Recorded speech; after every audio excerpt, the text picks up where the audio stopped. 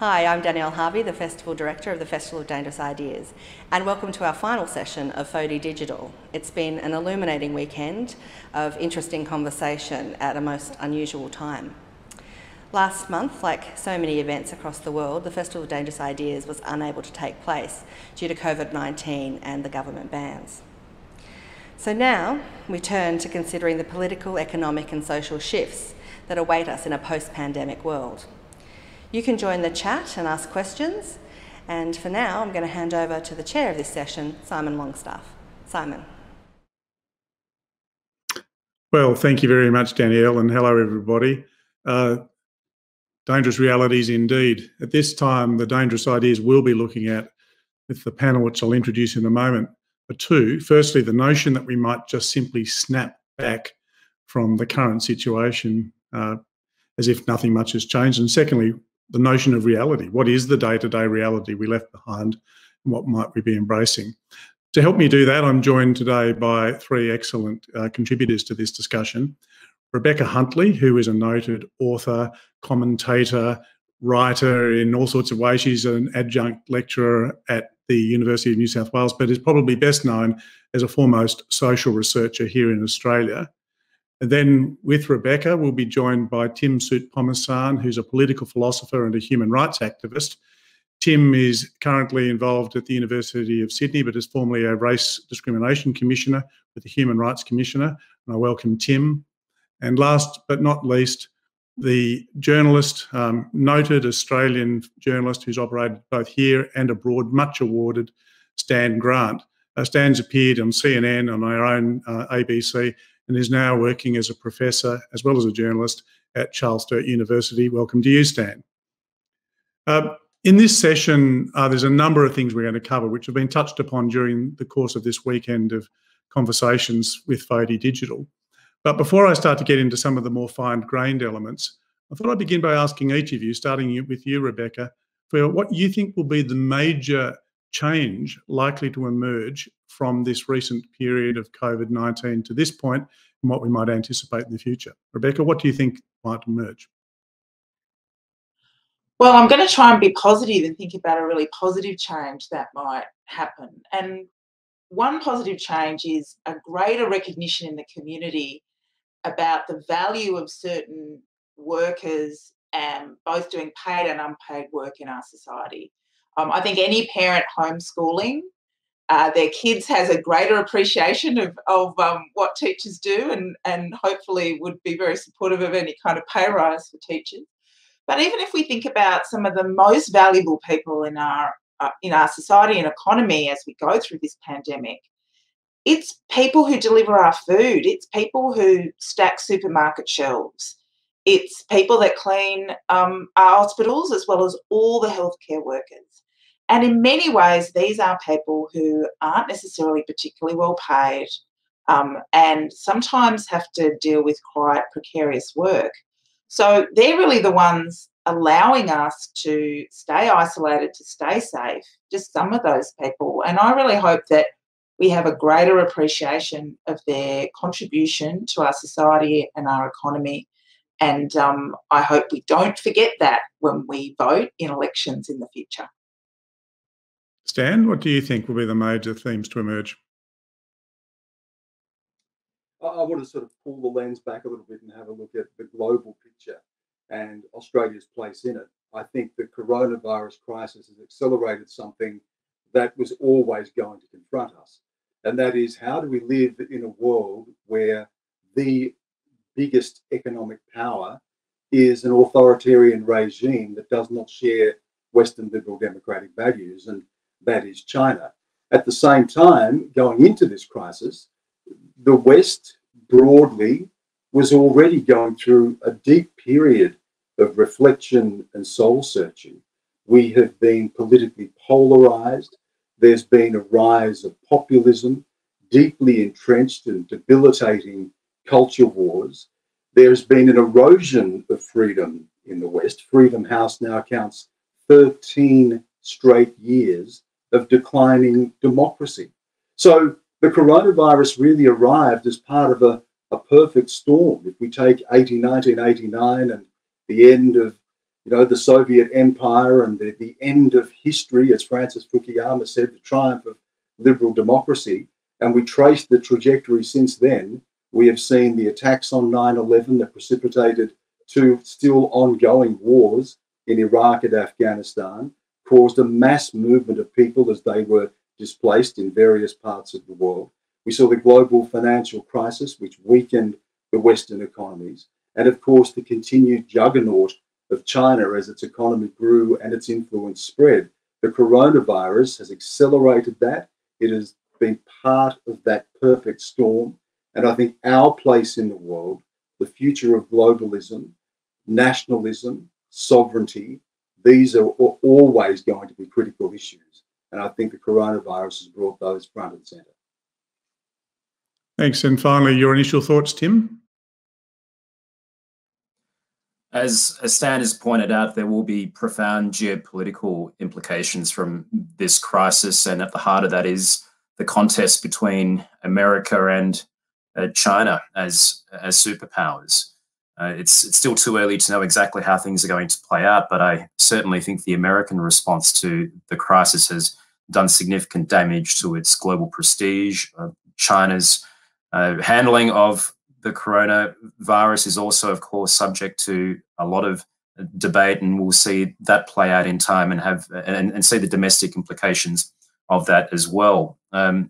As Rebecca said, I would hope that out of this crisis we have a greater appreciation of society and of the social importance of cooperation and the fact that an economy cannot exist in isolation from society, that we draw our meaning as human beings from our social connections. I think that is hopefully one very big or two very big lessons that we draw from the current situation. Whether we draw those lessons, though, is still unclear.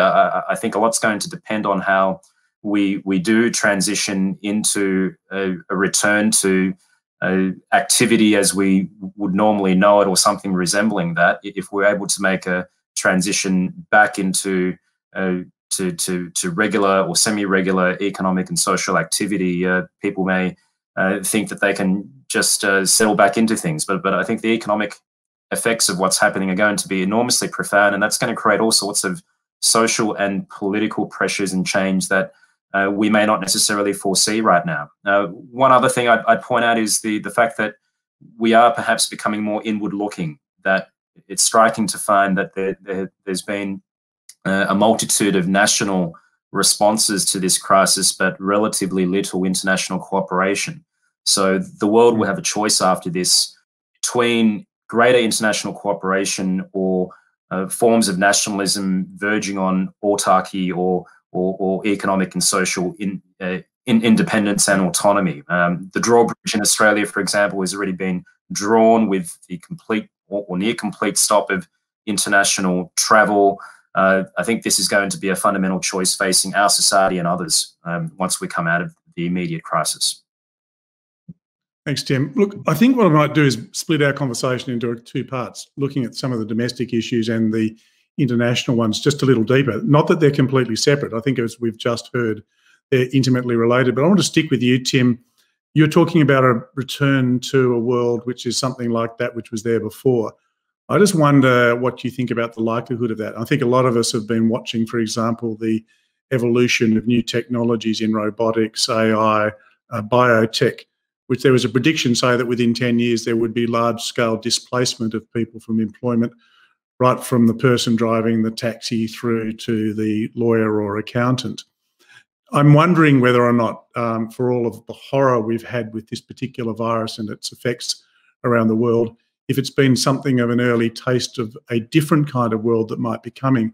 And do you think we've learned any lessons from this current experience that we might be able to put to work in terms of addressing this new kind of future, Tim? Predicting the future is dangerous business, but I suppose we've got to get into that territory if this is a festival of dangerous ideas, right, Simon? I don't think we are going to return back to the old normal. So the notion of there being a hibernation that the nation is going through is, in my view, misguided in one sense. I don't think things will be the same. But at the same time, I don't think they're going to radically change overnight. I think it's going to be evolving over the course of some years, but we may be getting a taste of things right now. The fact that we're going to see more people, I think, work from home. I think we're likely to see perhaps less direct or intimate social interaction, particularly if we don't find a vaccine. And I think given the economic consequences of a shutdown, we will see industries evolve and be disrupted, with new technologies being adopted in ways that we may or may not foresee. So there may well be an acceleration of AI and of uses of technology, including in parts of our life that we wouldn't have necessarily assumed. But I don't think we can predict with any confidence what everything's going to look like. A lot's going to depend on whether there will be breakouts or successive breakouts of the virus in the next 6 to 12 months once we get over this initial hump.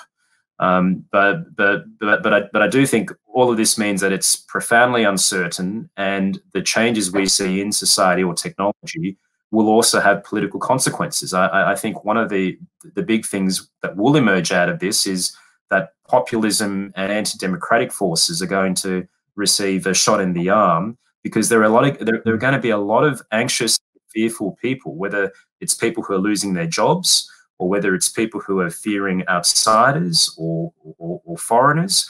And how we handle the situation is going to be immensely important. I think what we know as the democratic order in our society, for example, is highly vulnerable, and we shouldn't for a moment take that for granted. Look, Rebecca Huntley, you began by offering a very positive view, if you like, of the lessons to come back, a revaluation, if you like, of the role of the teacher, the people who deliver our food and things of that kind. But I also wonder what you think about what Tim was just saying, and this whole notion of a snapback, which suddenly sees an end to JobKeeper, potentially a reduction in JobSeeker.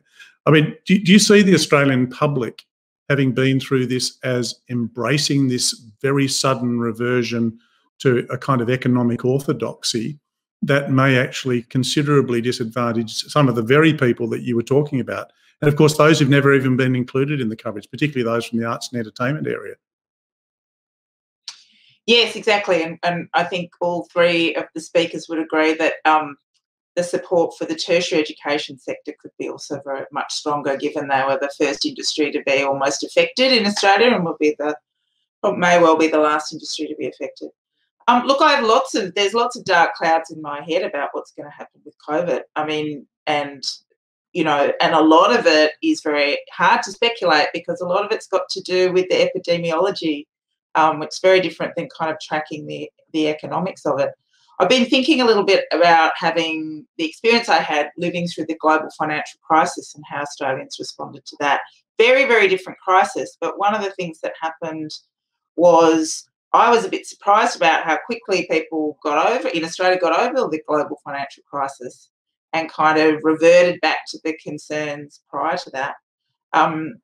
There is this still very strong sense of, it may not be Australian exceptionalism, but this idea that because of who we are, the global forces affect us, but not as badly. So it's not so much a kind of reinforcement of the idea of our country as kind of lucky and privileged, but we still have that kind of idea that we tend to do better than other countries. So, and there will also be a kind of deep psychological desire to go back to life as normal as soon as possible. That being said, I think the very nature of this makes it quite different to the global financial crisis, in that what we have seen in order to control the virus is basically as Tim said, a drawing up, the drawbridge comes up. And when you've already got a significant part of the population questioning whether Australia does particularly well in a global economy, whether workers do well, you already have, anxieties in our society about immigration, about the role of China, then you've got the exacerbation of those concerns and this kind of idea that, maybe we just need to do it, go it alone, and that international cooperation and the kinds of organisations, whether that be the UN or the World Health Organisation, were built out of great global conflict are really worth us being involved in them. So I am really worried about the extent to which, and that's not an argument against self-sufficiency. That's not an argument against making sure that we have a strong manufacturing industry here and that if these kinds of things happen in the future, we can survive. But I'm really worried about how something like this already exacerbates the kinds of anxieties that, as the other panellists have said, have driven really destructive movements like populism and all of the racism and other things that can flow from that. Now, for those of you who've been posing questions about things like, is the US still a superpower and neoliberalism, please don't think I'm ignoring them. I'm just holding them in reserve till we get to the second half of this conversation. We want to focus more on the international implications of this. But I don't want to leave our own domestic context just for now. Stan Grant, when we look at the kind of pressure that has been placed upon institutions in the past, I'm thinking over the past 30 years, there's been a fairly significant reduction in trust in politicians and the churches and all the rest. And we're coming out of this terrible period of instability. And now we're talking about rebooting the nation, where even if manufacturing does come back on to a large extent, it'll probably be highly mechanised. Do you think, Stan, that what I would call our ethical infrastructure, our institutions, political parties, the professions, all of those things are in strongest position coming out of COVID-19 than when we went in? And do you think if they are stronger, particularly in politics and trust for political leaders, that will be sustained past the immediate part of the emergency? Well, there are two answers to that. Immediately during the crisis, we've seen a rise in the polling for support for our political leaders, the Prime Minister, the premiers of the states. And that, I think, is a reflection of their prominence in our lives right now and the fact that we have broadly handled this well, to flatten the curve to the extent that we have in the time that we have. We know, though, that those opinion polls move around very quickly, and we're already seeing a return to politics. You know, the truce is over and the states and the federal government are already at loggerheads over things such as when to lift the restrictions. So politics is going to come roaring back. There's no doubt about that. I think it has been a stress test for our institutions, and I think as a journalist as well, I think it's been a stress test for our journalism. One of the things that I've been very concerned about, and this is speaking for someone who has worked deeply within it, is the proliferation, the impact and the influence of the 24/7 news cycle. I've been concerned for some time that it dangerously exaggerates threat, it accelerates decision making, it creates a sense of panic and siege. The idea of conflict and confrontation is built into the model of 24/7 news. Each hour must be more dire than the next. It drags our politicians along in its wake, and we expect immediate response and immediate decision making.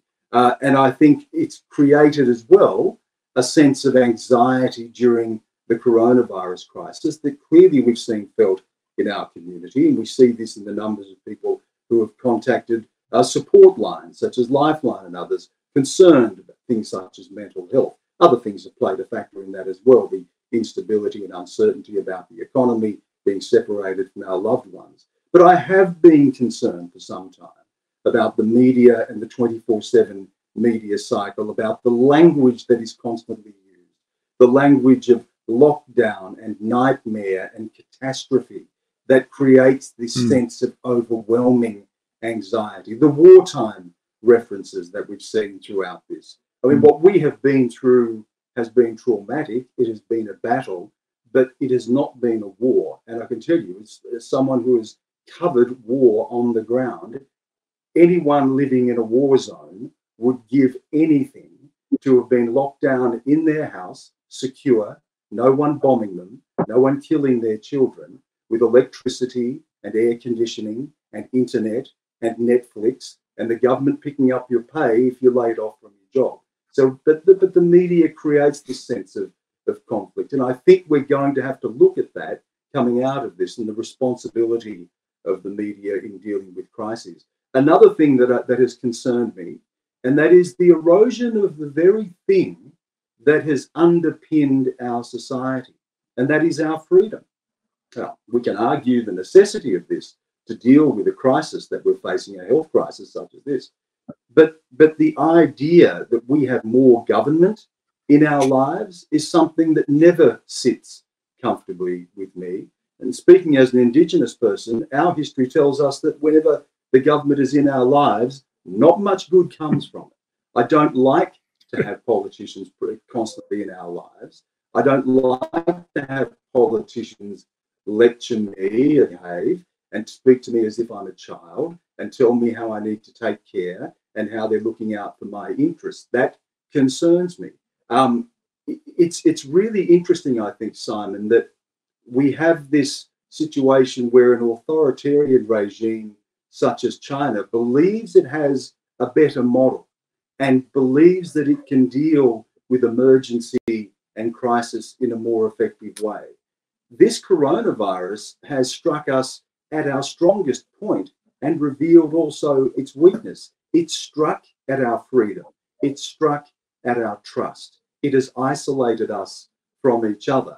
And those ideas, coupled with the influence and the proliferation of technology that also erodes our privacy and our freedom, are things we're going to have to be extremely vigilant about. Yeah, but if we look at it, I mean, despite all the myths about Australians having a larrikin nature, I mean, this has been a pretty good example of the nation knuckling under governments telling us that we're ultimately responsible for the fate of the nation. And just look at the take-up of the COVID Safe app and the compliance with various physical distancing things. Rebecca, I'm not sure whether you're picking up in your research what's been happening. Well, we haven't been able to do much face-to-face research, as you can imagine. But I would, in response to Stan, I do understand what he's trying to say. That being said, in my experience, if the community feel that what the government is asking them to do is a broader benefit to everyone, so we're asking you to engage in some kind of behaviour change, for some people bigger than others, and adapt, not forever, but for a short period of time, to make sure that we save the healthcare system and we save lives, not only the lives of people that you know, but the lives of people that you don't know. If people are prepared to accept that, then they're prepared to suspend certain kinds of freedoms that we perhaps should value more and take for granted. And I don't think that's necessarily a bad thing. I think that we wouldn't want that. What we don't want is we don't want political leaders to use that as an opportunity to start to do a whole range of things that don't actually suit the challenge in front of us, which is dealing with this healthcare crisis. Now, if we have rolling crises, which we're likely to, right, we're going to have COVID go through the system, and then we're going to face another bushfire season. And then if anybody who takes climate change seriously and looks at the projections for the next 10 years, we are going to have to get used to notions of crisis. So how do we build institutions? How do we build social capital? How do we build the kinds of leaders who can still value human freedoms, build trust, remain transparent at times of crises? This is really the fundamental question about leadership ongoing. So I'm less concerned about people, taking social distancing seriously in the short term than I am about a longer term ability for our society to keep what we value, keep our democratic principles and keep our values at the centre as we face rolling crises in the next 10 years, whether they be economic, health, or environmental. Tim Soutphommasane, Rebecca just mentioned the climate change, and one of the things I think a lot of us have been struck by in terms of COVID-19 has been the ascendancy of science as the principal point of reference for public policy and conduct. And it's been quite stark, I think, in contrast to the way in which science has tended to be marginalised in the debate about climate change. Do you think there's a lasting change here that's come about as a result of this, in which now scientific expertise will be given much greater weight by the government, not just in relation to health, but in relation to some other matters as well? I hope so. I hope that we will see greater valuing of scientific expertise in public policy and government decision making. That's been a clear distinguishing feature of what's happened in the past few months. I suspect we'll see a generation of epidemiologists coming through as a result of this being inspired by what public health expertise can do for society. And the obvious question has been, well, why haven't we been valuing scientific expertise for other significant social and political issues, most obviously climate change? Whether or not public opinion has shifted decisively on this, I think is still unclear. But there is an important need here to think about how our institutions are built. Going back to your earlier question, Simon, about our ethical infrastructure. I mean, if we look at things domestically in Australia for a moment, there's a paradox in the government's response here, in that on the one hand, it is broadly following the public health advice. I don't think a chief medical officer has ever had as high a profile as he has had in recent weeks and months. But then on the other hand, the government seems to be taking a pretty brutal line towards our universities as a sector, which is the place where expertise and scientific knowledge is nurtured and cultivated. And many of Australia's universities are facing parlous futures because of the collapse in international student revenues. And there's a dependence that many universities have on that, which has been driven by the reduction of Commonwealth funding for higher education in the past 2 or so decades. So you're seeing a real tension playing out right now between the government's immediate response to the coronavirus, but its apparent indifference, or some would describe as hostility towards higher education. So I think there's not a clear answer yet as to how we will go as a society in terms of how we value scientific expertise. I want to take a bit of time now just moving offshore. Stan Grant, one of the things that's been happening before COVID-19 was an unravelling of the international rules-based order, particularly with the United States championing a kind of economic nationalism which we had not seen before the coming to power of President Trump.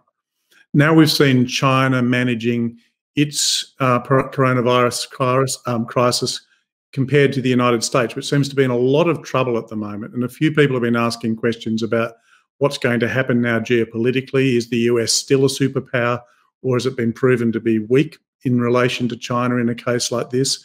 And what's it going to mean for Australia and its obligations in the region, both in terms of its own interests, but also, for example, the extent to which it extends aid beyond its own borders to the region at large? You know, there's a great line from Carl Schmitt, the German 1920s, 1930s political thinker and jurist, who said, "Sovereign is he who determines the exception." And there's been this contest of sovereignty that has been eroding that global multilateral liberal order for a couple of decades now. When you go back to the coalition of the willing and the Iraq invasion based on the false pretense of Saddam Hussein having weapons of mass destruction, which sidestepped the normal processes, and that is getting the approval of United Nations and so on to conduct a conflict such as that. You have the exam disregards a ruling in The Hague in the Maritime Court that says that they should not claim the disputed islands of the South China Sea, and goes ahead and does that in any event. Power, we have entered a new era now of big power politics, and might is right, and two global superpowers in the United States and China that represent totally different political value systems. And so that was always going to be the defining question of the 21st century. And as I said earlier, I think coronavirus has accelerated that and widened the cracks that have already appeared.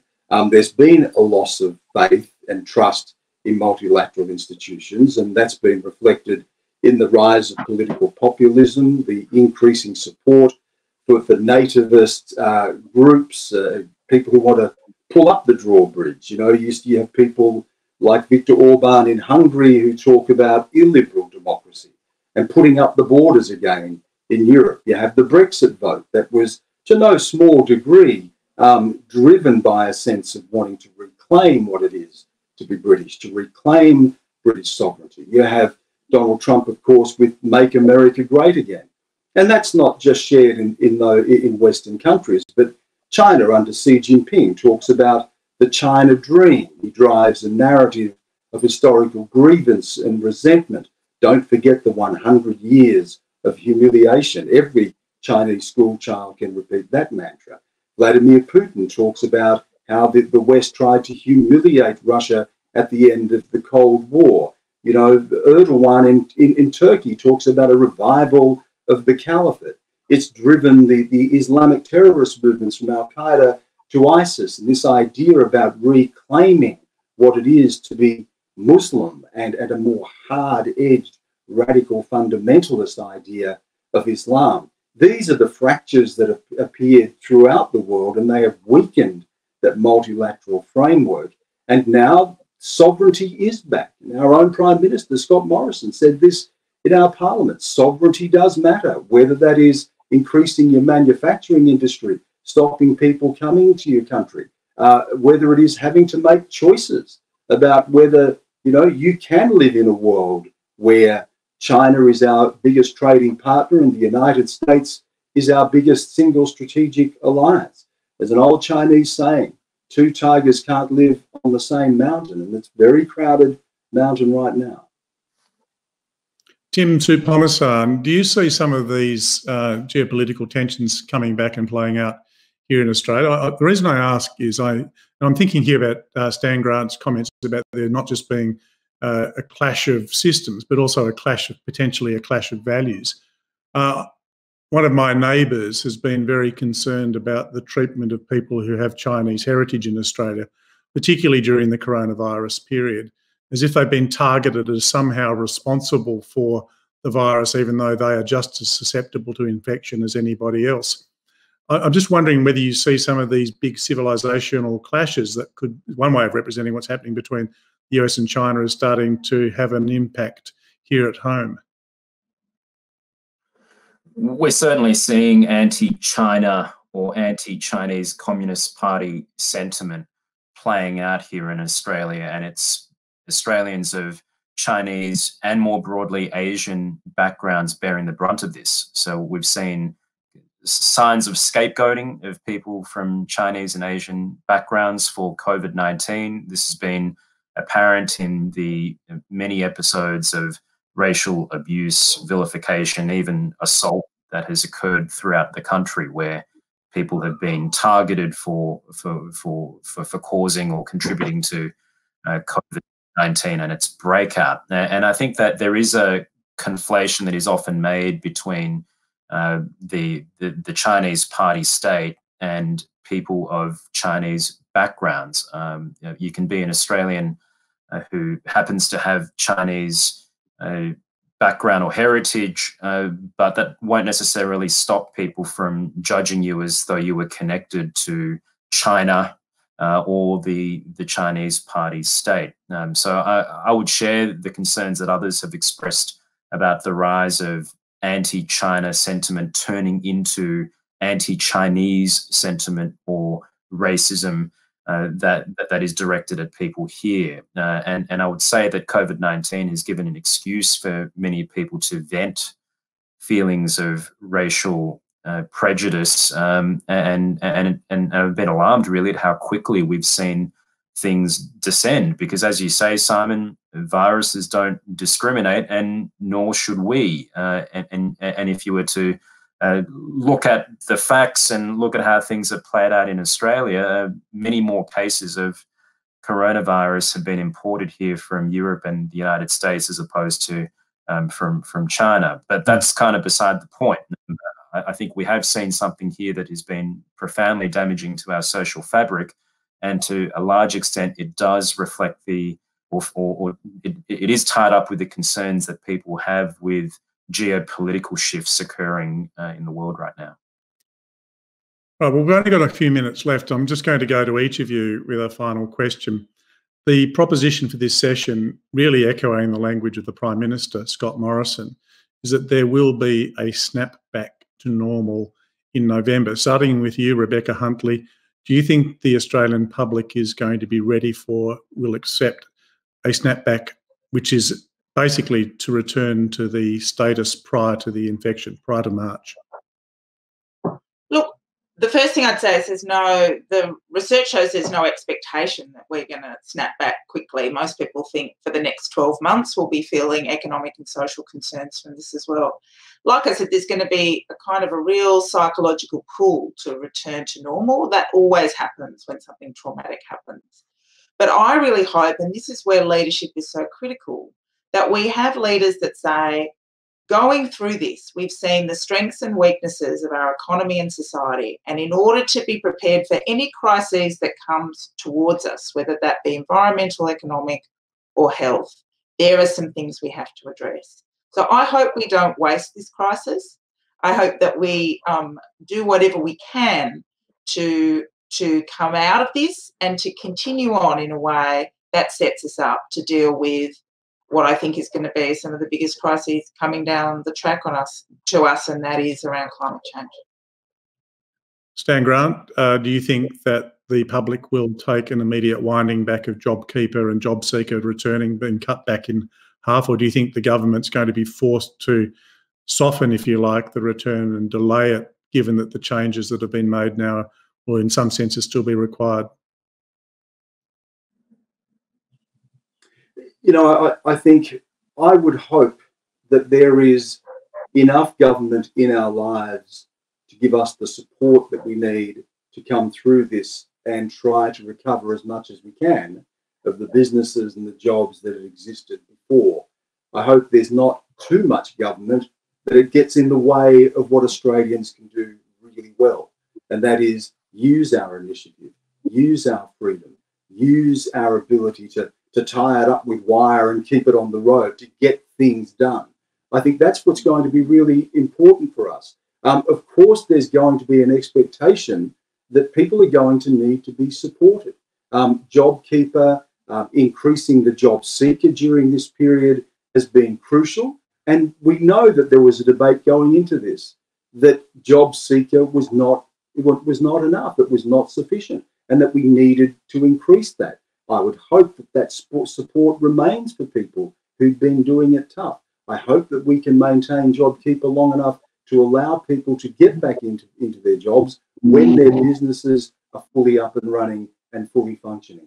I hope that there's enough government to support us to get over the bridge, as they've said, to get to the other side, and then to give us the freedom and the capacity to apply our initiative to build the country that we want to build, and to take stock of the changes that we need to take stock of, to build a better country, to be able to come through this in a sense that we are all in this together.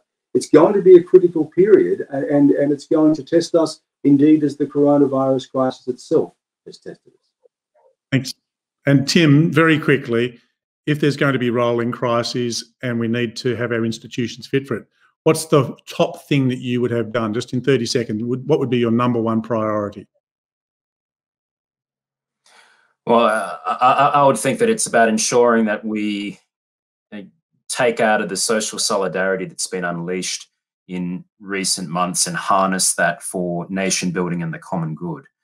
Societies should exist not to serve markets, rather markets should exist to serve society. And governments have to be there to provide a safety net when things fail. I think they're the confronting realities that we face right now, and I would hope that government and leadership can do something to ensure that we get as much social solidarity and trust out of this so that we can embark on a project of national recovery and nation building. Thanks, Tim. Well, before I thank all of our guests, I also want just to acknowledge all of my colleagues at the Ethics Centre that have helped to make this possible, and the team from Doppler over the course of this weekend. It's a wonderful group that brought this together very quickly. But as we bring FODI Digital to a conclusion, which will be done more formally in a moment, please join with me in thanking our guests today, Rebecca Huntley, Tim Soutphommasane and Stan Grant. Thanks very much. Thank you. Thanks, Simon. Thanks for joining us this weekend for FODI Digital. The sessions will be available as video on demand from our website, and they'll also be released as podcasts through wherever you get your podcasts from. You can stay up to date by signing up to our e-newsletter at festivalofdangerousideas.com. Stay safe. The Festival of Dangerous Ideas and FODI Digital is presented by the Ethics Centre. Our purpose is to bring ethics to the centre of everyday life through public experiences, education, thought leadership, advocacy, consulting and leadership programs. As a non-profit organisation, every single dollar is invested in pursuit of this purpose. Thanks to our donors and partners who help to make our programs happen. And you can donate via the website. Thank you.